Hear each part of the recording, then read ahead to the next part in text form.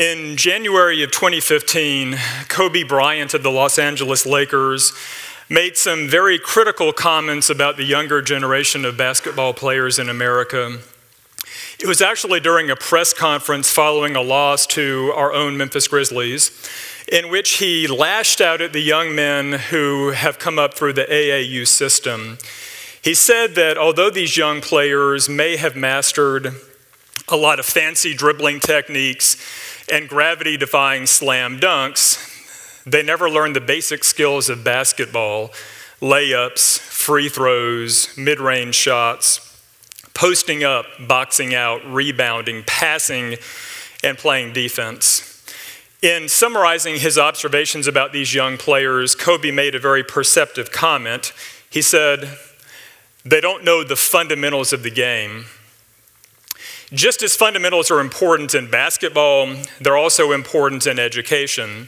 We can't prepare students for the future simply by giving them a laptop and hoping for the best.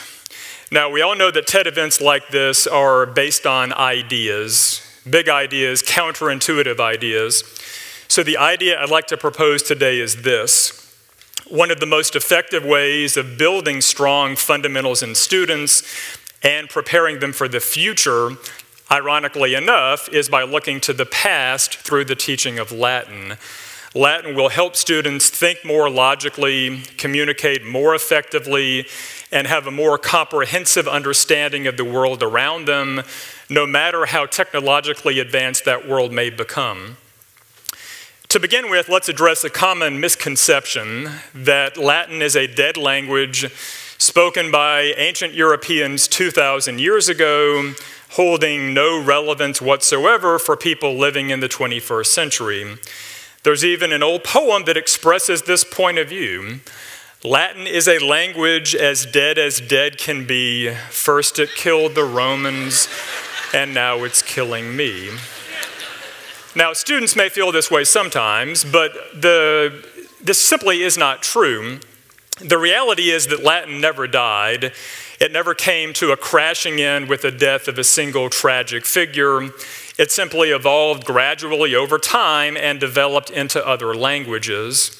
Moreover, classical Latin is still very much alive and well in government, art, religion, literature, medicine, law, and science.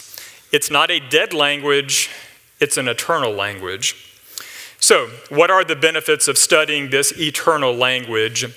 How can it help students develop, as Kobe Bryant would say, the fundamentals of the game? First point, language foundation. As I just mentioned, Latin experienced an evolution, not an extinction. Over the course of hundreds and hundreds of years, it gradually developed into a set of languages known today collectively as the Romance languages: French, Italian, Romanian, Portuguese, and Spanish. If you have a strong foundation in Latin, then learning any of these other languages will be a much easier endeavor. Number two, word power.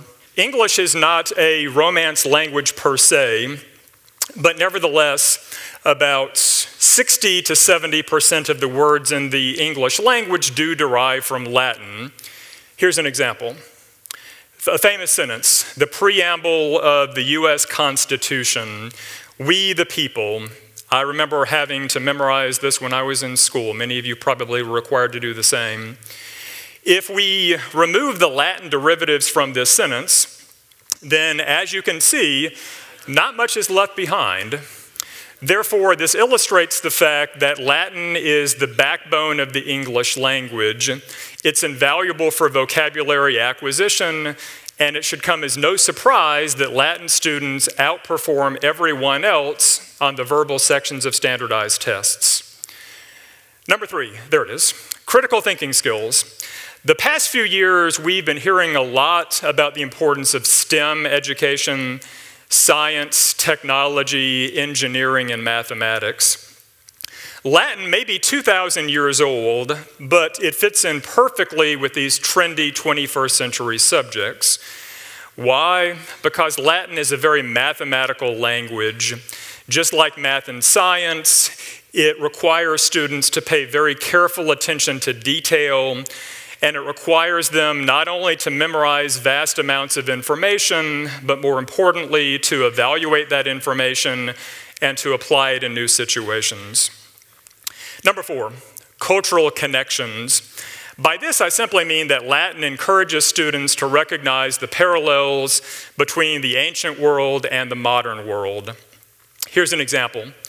A passage from the Roman poet Martial from a collection called De Spectaculis, which he wrote to commemorate the grand opening of the Flavian Amphitheater, a building better known today as the Colosseum. Although this is a poem about the Colosseum, it's not about gladiator combat.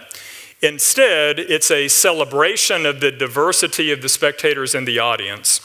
There are people in the stands from the Balkan Peninsula, Western Russia, Egypt, Britain, Arabia, Turkey, Germany, and Ethiopia. What's the significance? Well, the significance is that it reminds us that ancient Rome was a large, multi-ethnic, multilingual superpower, just like the United States is today.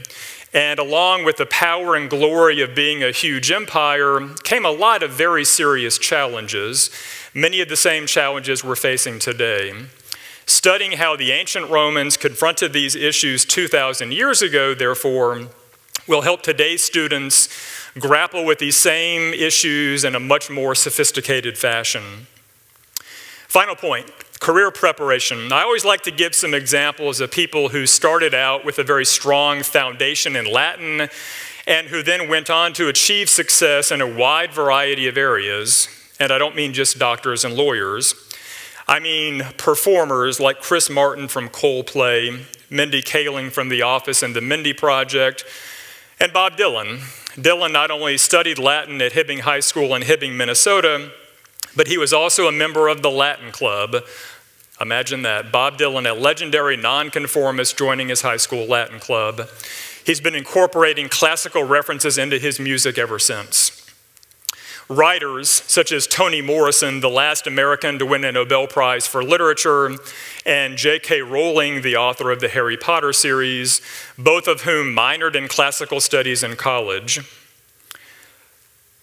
Entrepreneurs such as Ted Turner, the founder of CNN, and Mark Zuckerberg, the founder and CEO of Facebook. One of the very first computer programs Zuckerberg ever designed was actually a video game based on the ancient Roman Empire.